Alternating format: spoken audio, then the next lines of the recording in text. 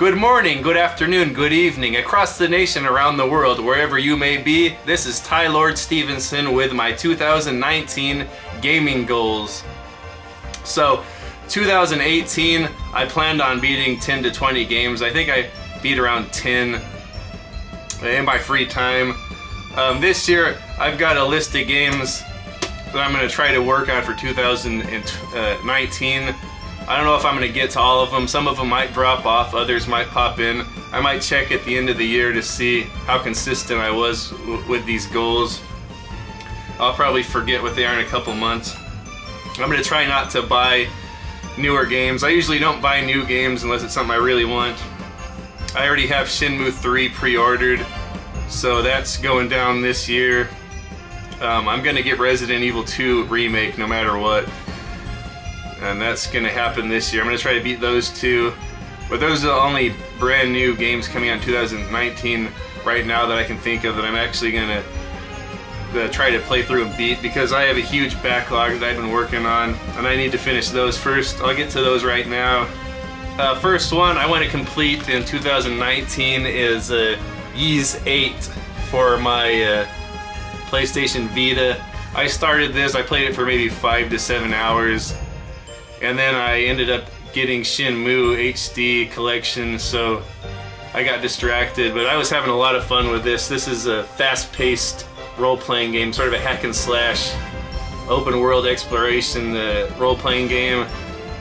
It has a cute little plot, like you're on a big luxury ocean liner that shipwrecks, and you have to gather up all the survivors and start the little community on this abandoned island.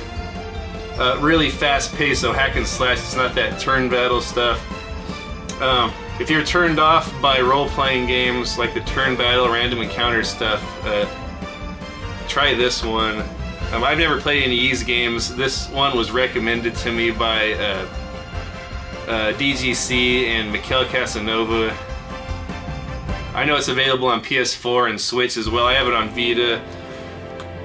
So I got to get around to this one. Another one I ordered from Japan is Resident Evil Revelations 2 for Vita. I played this for a few hours. I need to complete it though. I don't know if I'm going to complete it on this or find another copy on a system that actually runs it good. This thing is really choppy and laggy. From what I played, it's decent, but it hasn't really caught my attention like other Resident Evils. I mean, it's pretty cool though. A lot of zombies, a lot of creatures, returning characters from the original series that I like. But I really need to finish this. I finished the first one and loved it on Nintendo 3DS. But I haven't gotten around to completing this one. I want to do that in 2019.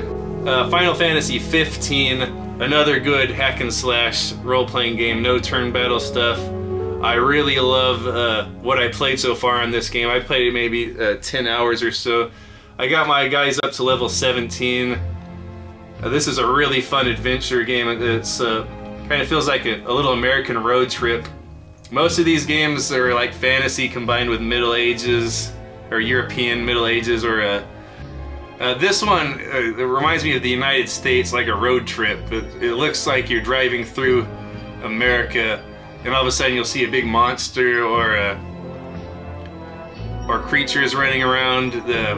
I really love the look and feel of this game.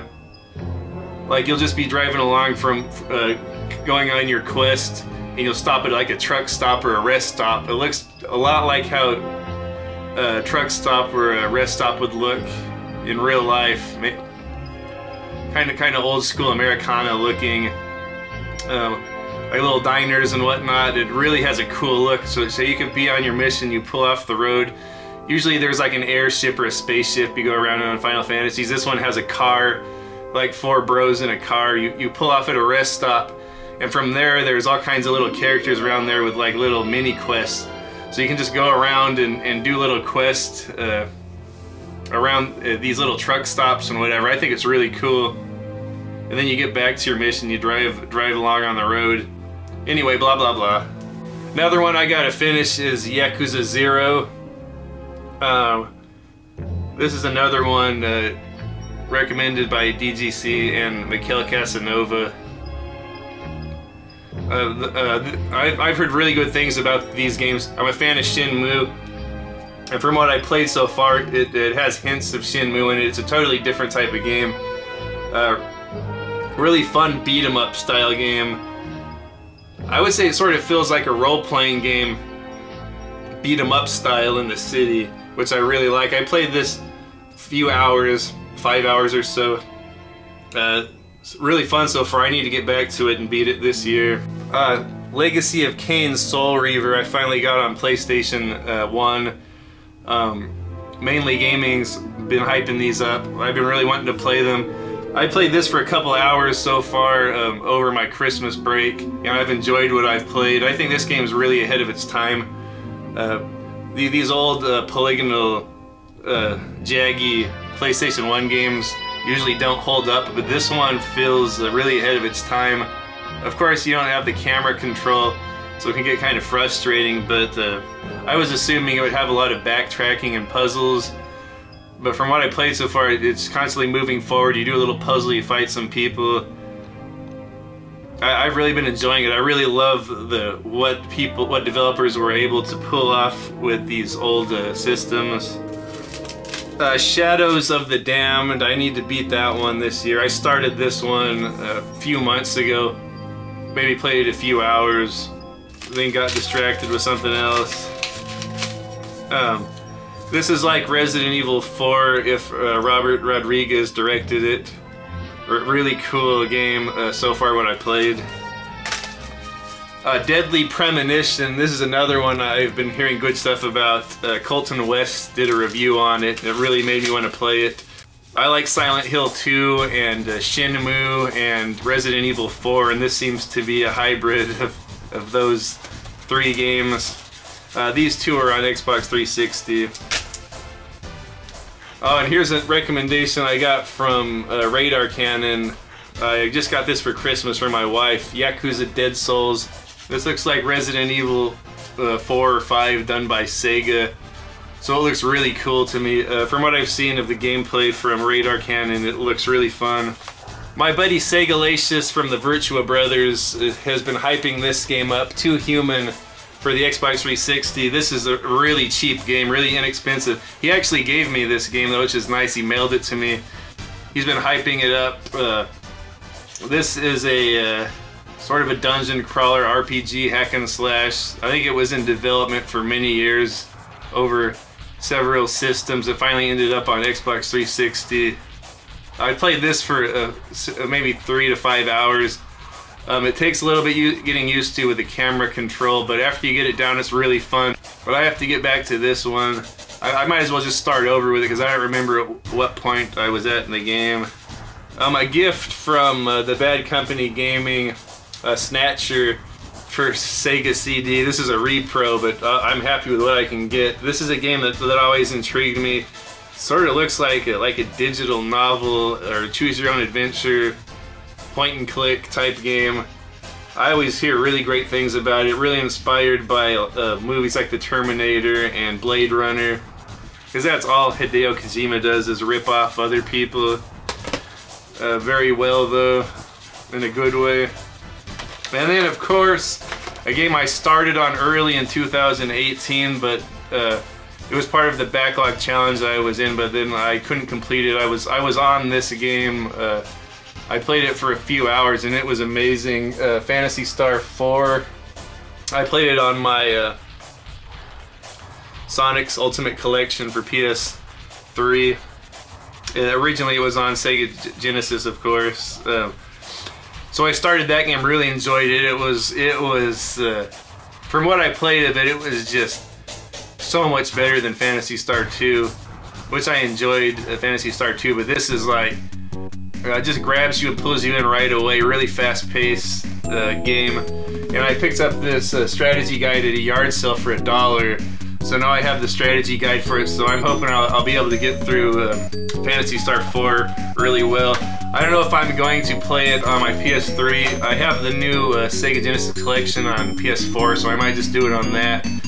or I might even get it on Switch. I'm finding I have a lot more time to play video games portably on my Switch, having a family and a job and everything. So I'm really enjoying, I can sneak a little playing session in with a Nintendo Switch a lot more than I can on the television set, which is occupied by my family quite a bit. Okay, the last one I really want to do this year is the Mario RPG, which I've never played. I was never big into RPGs, but I've always been a big Mario fan, at least through Super Nintendo. I never really got into Mario 64 and beyond. Mario 1, 2, 3, Mario World, those are 4 of my favorite games ever made. But I was never quite into RPGs. Recently I've been getting into them with a lot of influences from friends, bad influences. Anyway, I want to get through Mario RPG on here. I'm either going to play it on my Super Nintendo Classic or on my Retro Pi, one or the other. I don't have the cartridge for it. So that's the last game I want to complete this year. And then of course Shenmue 3 and Resident Evil 2 Remake, I gotta play through those. I gotta find time to do that. So that's it for my gaming goals of 2019. I got this idea from CMRetro, among others. That's the first one that pops to mind because I just watched the video. But I'd be interested in other people, what they have to, what their gaming goals are for 2018. Life goals, maybe. I need to get back to the gym. I was doing really good with my health. Last couple of weeks I've been on vacation, so I've been grubbing a lot. I've been living it up the last couple of weeks, grubbing and playing video games. Haven't been to the gym at all, so I need to start back on track, going to the gym every night after work. Maybe see if I can run farther, run faster, maybe lift a little bit heavier weight. Just got a promotion at my job. I start getting a pay raise when I go back to work. So the year's starting off good for me. So anyway, sorry to let that drag on so long. Happy New Year, everyone. Let me know if you see anything in here that you want to talk about in the comments. Take care. Bye!